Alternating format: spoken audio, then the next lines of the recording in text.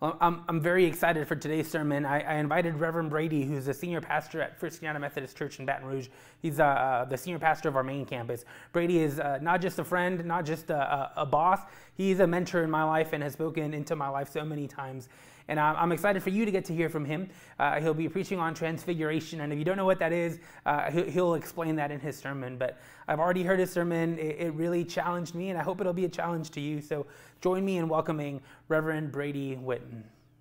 Hey everyone, I want to say thanks to Fernie for the invitation to preach here at Mid-City Church, and I look forward to being able to share with you all today. So the scripture reading that I want to share comes from the Gospel of Mark, and it starts with the second chapter. And this is the story of Jesus' transfiguration, kind of a mysterious story. So hear this. So 6 days later, Jesus took with him Peter, James, and John and led them up to a high mountain apart by themselves. And he was transfigured before them, and his clothes became dazzling white, such as no one on earth could bleach them. And there appeared to them Elijah with Moses, who were talking with Jesus. Then Peter said to Jesus, "Rabbi, it is good for us to be here. Let us make 3 dwellings, one for you, one for Moses, and one for Elijah." He did not know what to say, for they were terrified. Then a cloud overshadowed them, and from the cloud there came a voice, "This is my Son, the Beloved. Listen to him." Suddenly, when they looked around, they saw no one with them anymore, but only Jesus.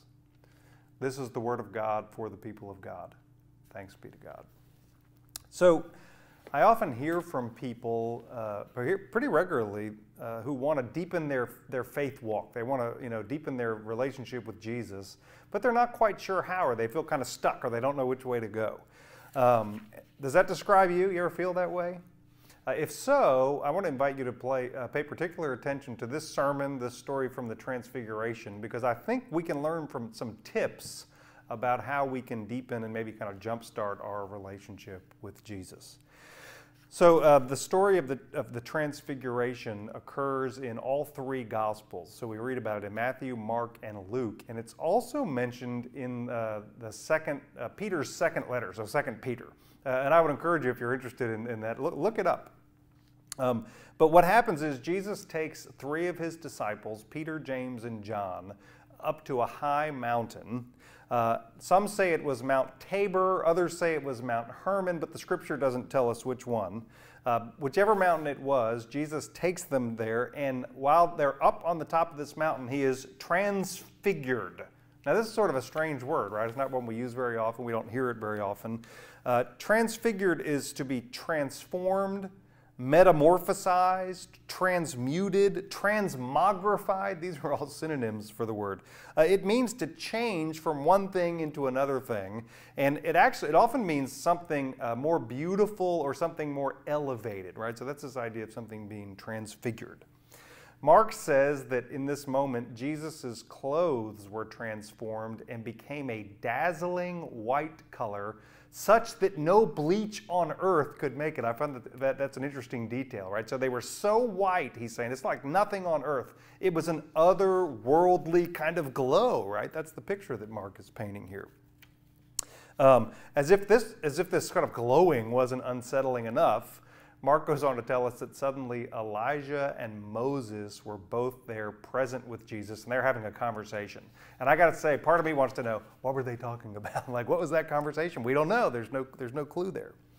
So then, after this happens, Peter says something silly to Jesus. He says, "Hey, let me make you 3 tents, or let me make you 3 dwellings here, one for you, one for Moses, and one for Elijah." And I say that it was a silly thing to say because Mark goes on right after that and tells us that Peter didn't know what to say because they were terrified, right? This is this overwhelming moment. Peter's not quite sure what to say. You ever had one of those moments where you just kind of you just say something? And I think that's what's happening to Peter here.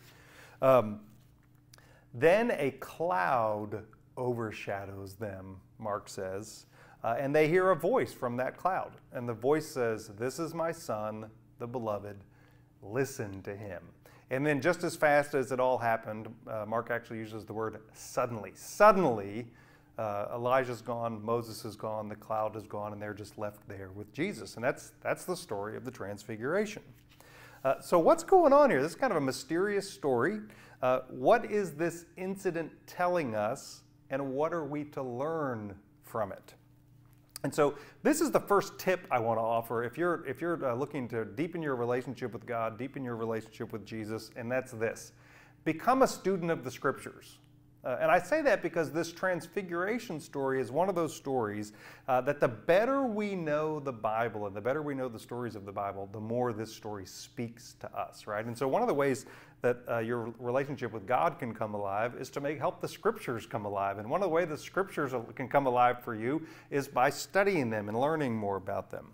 So I know that everybody doesn't like to read and study. We're not all students. I've got a son at home who just doesn't seem to like school very much. He's probably not going to grow up and become a great Bible scholar. Who knows? But there are a lot of ways you can learn, right? You can listen to audio books.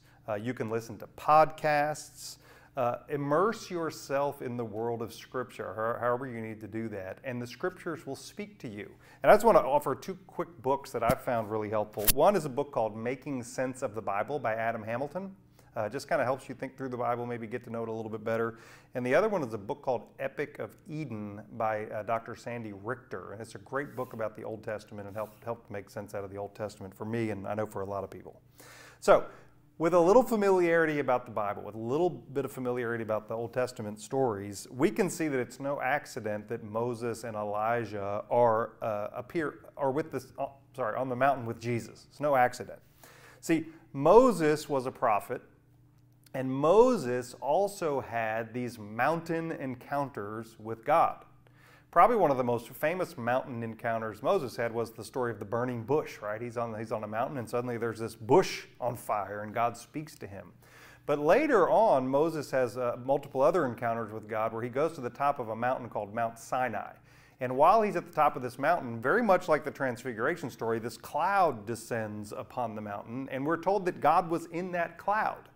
Another thing we see in Moses is when he encounters God, his face glows this radiant, glowing white to the point where he has to put a veil over his face, right? So we see this kind of glowing, otherworldly white thing going on. And when you know the Moses story and you're reading the Transfiguration story, you begin to see, oh, there's these connecting pieces going on here. Elijah also had an encounter with God. You want to guess where? On the top of a mountain. God says, go to the top of this mountain and I'm going to appear before you. And this is a really famous story from the book of 1 Kings, the 19th chapter, where God comes by, Elijah kind of passes by, and we hear that God is not in a fire, he's not in an earthquake, he's not in this mighty wind, but God speaks to Elijah in this still, small voice, right? So again, when we know these Old Testament stories and we're familiar with them, we can start to get a sense of what's happening in the Transfiguration. So what is going on in the story of the Transfiguration? This is yet another biblical mountaintop encounter with God, right? It's known as a theophany, an appearing of God. So in this Transfiguration story in Mark 9, we have God appearing, much like he did in the Hebrew Scriptures in the Old Testament. So we could ask a whole lot of questions about this appearance. One of the ones that I want us to ask, though, is why now? Why is God appearing now in this story of Jesus and his life in this gospel? So up until this point, the disciples are really struggling to understand who Jesus is. Now they of course know that Jesus is somebody special. He's somebody that they want to follow. They even have this idea that he's the Jewish Messiah, but they weren't really sure what that meant, but they didn't have a full picture of what God was really up to. And they really resisted this idea that Jesus started sharing with them that he was going to be turned over to the authorities, crucified, that he was going to die, and that on the third day he was going to be raised from the dead. And when he started sharing that with them, they really started struggling. So if we go just one chapter before Mark 9, we see this interaction happens with Jesus. Trying to find this here. So Jesus began to teach the disciples. This is Mark 8, verse 31.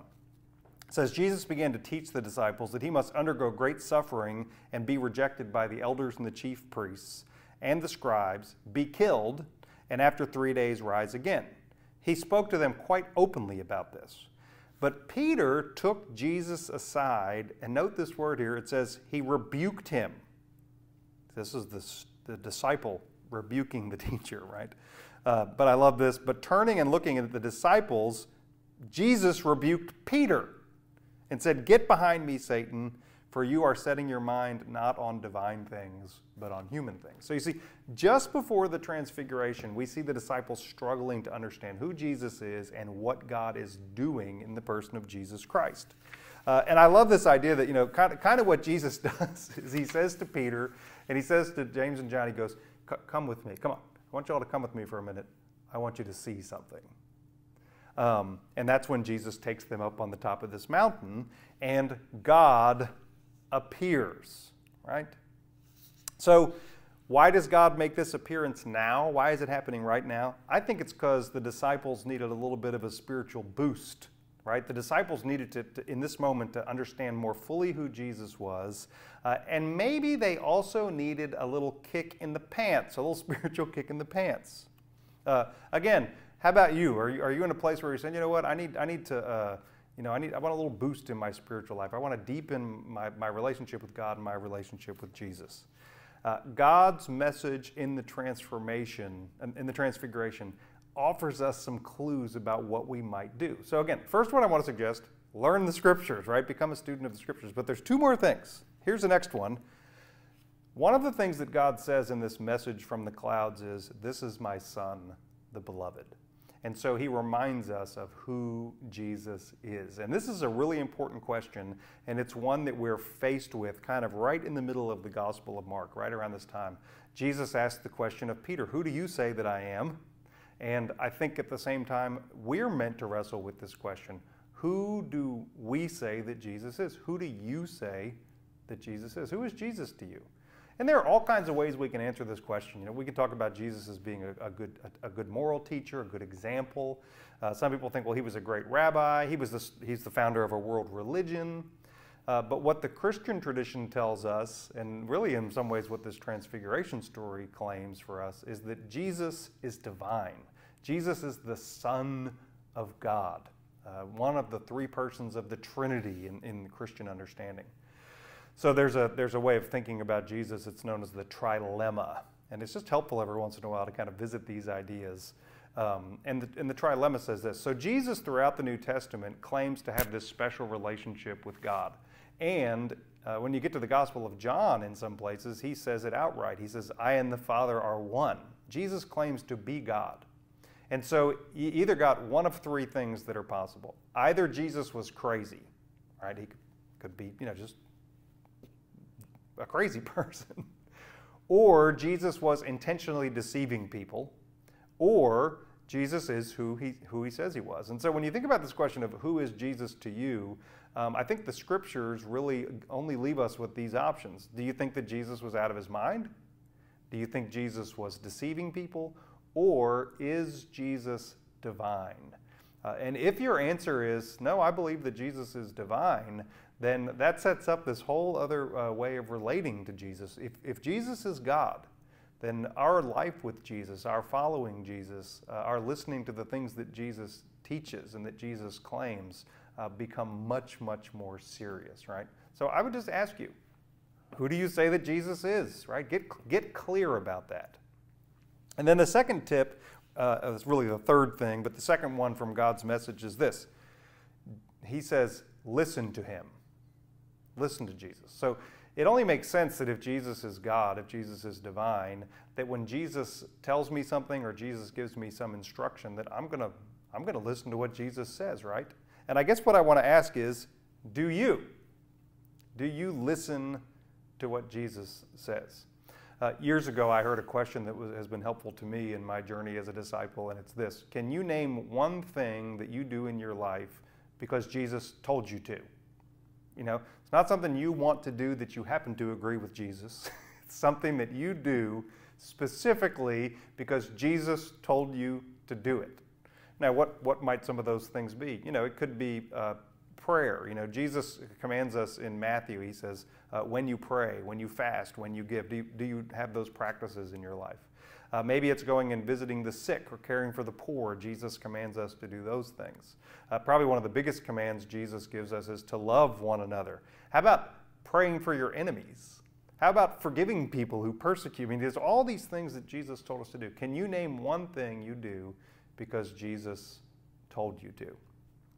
So I was trying to think of some examples of this from the life of our church, and I thought of this one. So one of the biggest challenges we've faced as a church during the pandemic is caring for the sick and the elderly. You know, the hospitals weren't allowing visitation for a time. It wasn't safe to go to people's homes, etc.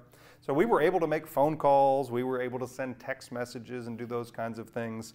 But one thing that really suffered was we usually have a very great ministry to retirement communities and to people that are living in some ways lonely situations, sometimes isolated from their families. And we were unable to do many of those ministries. But I'm really proud of our congregational care ministry because they didn't give up, right? And so they kept trying to think of ways that they could continue to minister to these folks. And so they organized open air visits to places in Baton Rouge like Williamsburg, Amber Terrace, and the Blake. The ELC children made signs that we took and we held up outside those retirement communities, just letting those people know that we loved them and cared about them and that God loved them and cared about them. Kelly Tony, Reverend Greg Tony's wife, played the violin. We read scripture, we said prayers, we gave messages. But do you know why we did those things? Why do we as a church go out and care for the elderly and care for the sick and visit the lonely? Because Jesus commanded us to. Jesus says in the Gospel of John, he says, "A new command I give you, love one another as I have loved you." And so that's why we do these things. But I can tell you this, by following that command of Jesus, by doing the thing that Jesus told us to do, the people who participated in those outdoor visits and the people who received those outdoor visits experienced the presence of God in a palpable way. I can tell you, when I was there, my spirits were just lifted, being able to bring the love of God to people who found themselves kind of in difficult and lonely situations.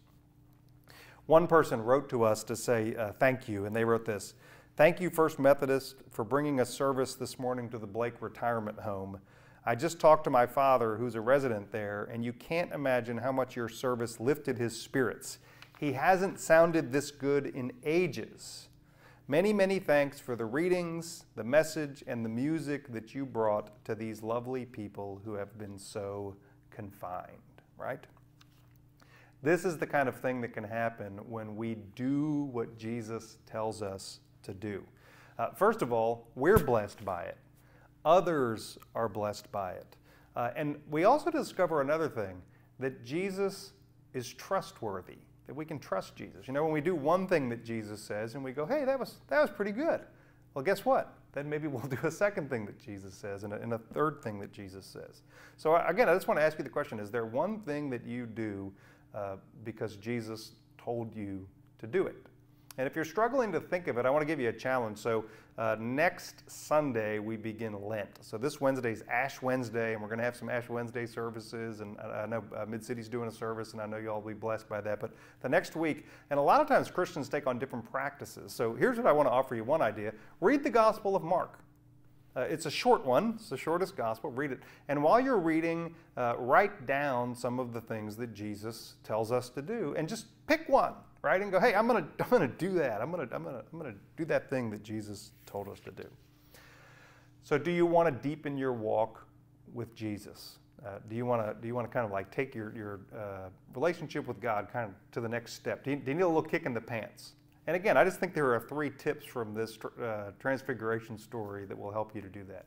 First of all, become a student of the Bible. The Bible can speak to us in such amazing ways. But in order for it to do that, we really kind of need to learn the ropes a little bit and familiarize yourself with the story of the Bible. And it'll begin to speak to you in even more powerful ways. The second thing is get clear about, who is Jesus to you? Is Jesus just some guy that you're kind of interested in, and maybe you think he's a nice guy, you like him, you're fond of him? Or do you believe that Jesus is divine, and in that sense that he has some important, vital part to play in your life? And third, do you listen to what Jesus says? I think that these are all things the transfiguration story brings us that can help us to deepen our faith in Christ. So that's my hope for you. Go forth, follow Jesus, and may God bless you in all that you do.